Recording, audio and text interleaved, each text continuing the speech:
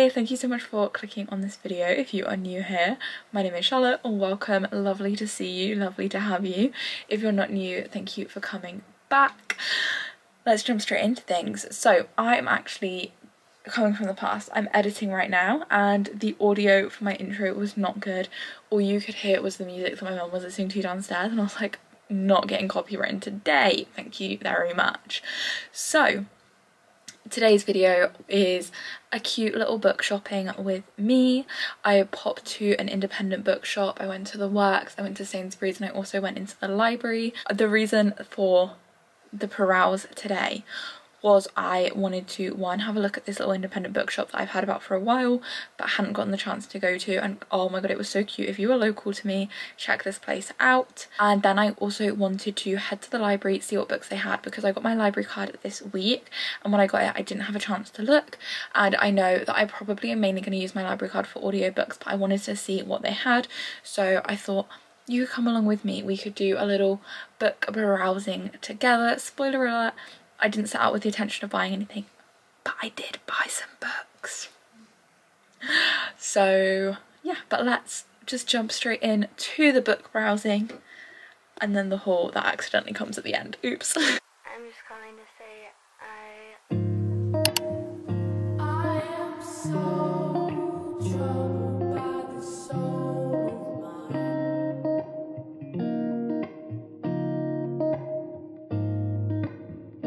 I've said those words so many times.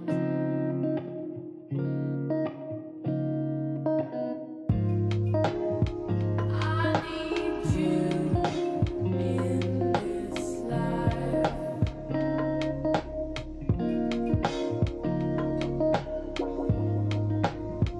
I need you in this life.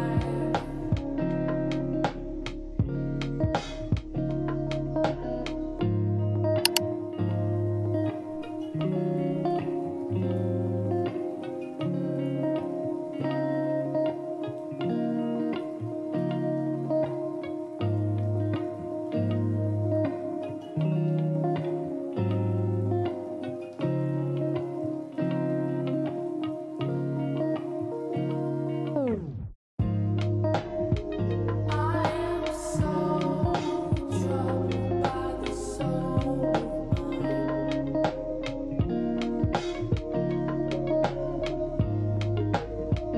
I've said those words so many times.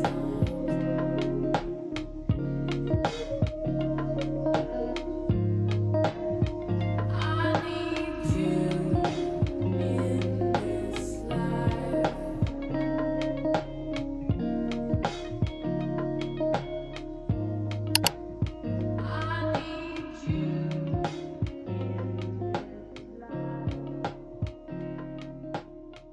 Okay, so I just got back from my little book shopping expedition. It was successful but also unsuccessful because I am not meant to be buying books at the moment, and I brought books. I didn't get any library books, so as a little rundown of the library, that was kind of the main reason why I wanted to go out. I wanted to see what books the library had, and I was a little bit disappointed, I'm not gonna lie. I was expecting a lot more variety. I was expecting like newer books, and I was honestly just really disappointed. Like, they didn't really have new books in there. There were no books. The newest book that I saw in there was Ghosts by Dolly Alderton, and it was still the hardback, and that's like an older book now. It was a bit disappointing, even like the sci-fi and fantasy, because like Lord of the Rings is one of the book series that I want to read this year, and I was like, oh, I'll check it out, see if they have it. They didn't have that, and like I feel like for a sci-fi and fantasy section, like that's the one series that it kind of needs. But yeah, so what I'm gonna do is I'm gonna have a little look on the app. I'm gonna get it all set up, have a look at what kind of audiobooks and ebooks they have to see if there's anything that's good on there, because one of the main reasons why I did want to get a library card was for like the Libby app and more for like the audiobook side of things, because even with Ghosts I did nearly end up taking it out, but I had the quick realization that like I know that Ghosts is a book that I'm going to want to annotate, so I was like, there's there's no point. Like there was a few kind of more like lit fic books, but again, for me, that's a genre that when I'm reading, I do want to annotate it, and obviously like you can't annotate a library book. So I'm gonna see, as I said, like get my library card set up, see what other the books are like maybe available to me. Okay, so I am all signed in. That was actually way easier than what I thought it was gonna be. But it says you can look at ebooks, so Overdrive and Libby. I have the Libby app, so let's see if I can get into that as well. So you still have like the parameters of like the app, like the book might be on like the Libby app, but if it's not in like your library, so my library counts as like my county's library, like all of the libraries in the county I can go from. But if it's not like actually in those libraries, if your library doesn't have it, you can't get it, which is a little bit frustrating, but obviously like I guess it's just kind of part of it. Well, that's interesting and that's good to know. I definitely think it'll be helpful. Like I said, I definitely think I'll do the second book in the Good Girls Guide to Murder series because I think they are quite good audiobooks, and I wasn't sure if I was going to carry on with that series, but I can definitely see myself carrying on with it in the form of an audiobook. But to just like finish up this video, let's do a little haul of what I got today, and then I also have 2 books that I have acquired this week, so we'll put those in as well. Okay, so this is the little haul situation that we have going on, which is not what it should be. I should not be buying books at the moment, but alas. So the first thing that I got was from the independent bookshop that I went to, which was fantastic. I loved it. It was so nice in there. It wasn't the biggest, it didn't have the biggest selection, but the section they did have was really, really good. They had quite a few Olivia Blake books, and I had to stop myself because I'm so obsessed with the Atlas 6 at the moment. I am currently reading it and I am doing a reading vlog. I finished the Atlas 6 last night and I'm onto the Atlas Paradox, so that video will be coming Thursday coming. But yeah, so really, really good independent bookshop, like quite small, but the selection they had for the size of it was really, really good. A lot of kind of popular, like more book talky books, which was quite nice to see because sometimes they can be like harder to find. Like I said, the Olivia Blake's, like I've never been able to find like One for My Enemy and Masters of Death in like a Waterstone, so it was great to see those. But yeah, I wanted to support, so I got this bookmark, and I have been looking for a bookmark for, I'm just gonna flip my monitor around, but yeah, I have been looking for a bookmark for a while. So they're kind of like a stack of tarot cards, and on the back, like, it is so well detailed, like even the cards as well.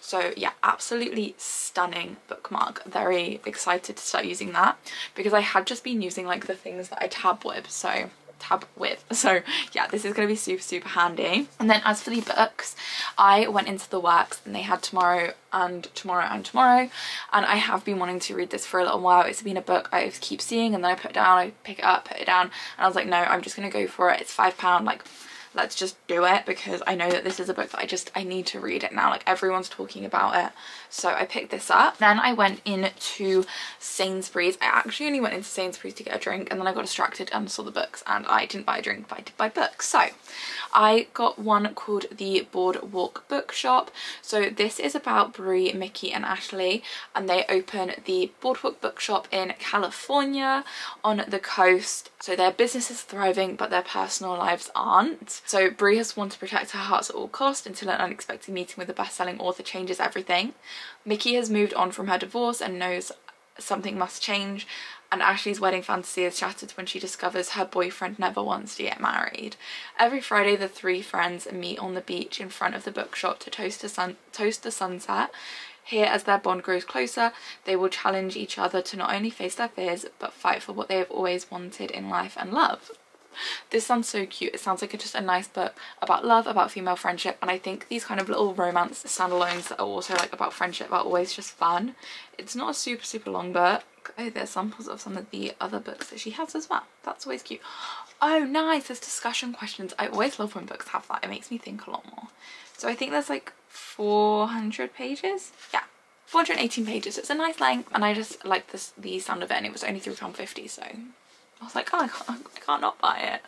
The next book that I got was another one that was on sale, and again in Sainsbury's, and this is a book that I have wanted for a really long time, but I was always like, oh, I don't know, because it's a hardback and it's only in hardback, but it's Dolly Alderton, good material, and this was only £6.50. So again, I was like, well, I have to. This is about Andy who is going through a breakup, I listened to a lot of her, like a lot of podcasts that Dolly did around the marketing of this book, and I always thought it sounded really interesting. So it is written from the male perspective about a breakup and kind of the experience that he goes through. So Andy loves Jen, Jen loved Andy, and he can't work out why she stopped. Now he is without a home, waiting for his stand-up career to take off, wondering why everyone else around him seems to have grown up while he wasn't looking. Set adrift on the sea of heartbreak at a time when everything he thought he knew about women and flat sharing in his friendships has transformed beyond recognition, Andy clings to the idea of solving the puzzle of their broken relationship. Because if he can find the answers to that, then maybe Jen can find her way back to him. Andy still has a lot to learn, not least his ex-girlfriend side of the story, and I've seen clips of them talking about this on like Shameless Book Club, and I'm just so excited to read it. I think I'm going to do a full week of reading Dolly Alderton YouTube video where I'm going to read this, Everything I Know About Love, and also Ghosts. I think that'll be really, really fun because she has quite a unique writing style, and yeah, I think it would just be a fun little week. So the next books I got early on in the week, and one of them, this is so cute guys, so I volunteer at Oxfam once a week, and last time I was, this was back before Christmas, one of the ladies there got a book and she was telling me all about it. We've been talking about it. So when I went in this week, she was like, oh Charlotte, remind me when we leave to give you the book that I was telling you about because I finished it. And she's like, and I want you to read it now. So cute. So it is the stationery shop of Tehran. So this is set in 1953 in a small shop in a country on the brink of unrest. Two people meet for the very first time. Roya loves nothing better than to while away the hours in the stationery shop run by Mr. Fakhari. The store, stocked with fountain pens, shiny bottles, all of that stuff, also carries translations of literature from all around the world. Man, with his burning passions for justice, it's like no one else she has ever met. But all around them, as their relationship blossoms, life in Tehran is changing.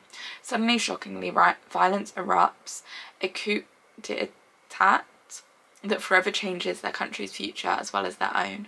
Really excited to read this. It just sounds really interesting, and I just think it's so cute that the lady that I volunteer with gave it to me. Like, I love older people so much. But yeah, very excited for that.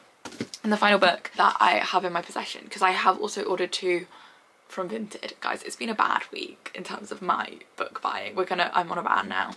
Is The Atlas Complex. This isn't out yet, which is why I got it. Although the independent bookshop that I went into today also had it. So I am now thinking that, and I also have comments on the videos of me buying this from a few other people saying that they were also able to get it.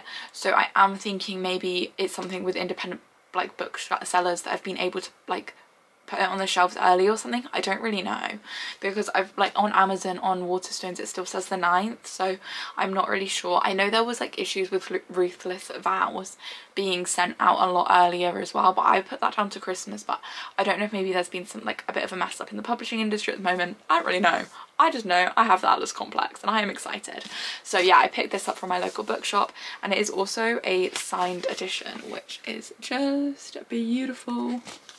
Just beautiful. So yeah, super excited for this. I think I said earlier I'm reading I've just got onto the Atlas Paradox today, so super excited for this. And they did actually have the paperbacks of the Atlas Paradox in Sainsbury's for £4.50, so if you're reading them or if you're wanting to get into the series, definitely check that out, because that's obviously super good price. But yeah, I got mine from Vinted, so I've got the hardbacks of the Atlas 6 and the Atlas Paradox coming, just because I wanted the hardbacks of all of them, because I'm honestly in love like that. I'm gonna do like a really big annotation, like I've been annotating on my Kindle, and I'm so excited to like annotate them in real life.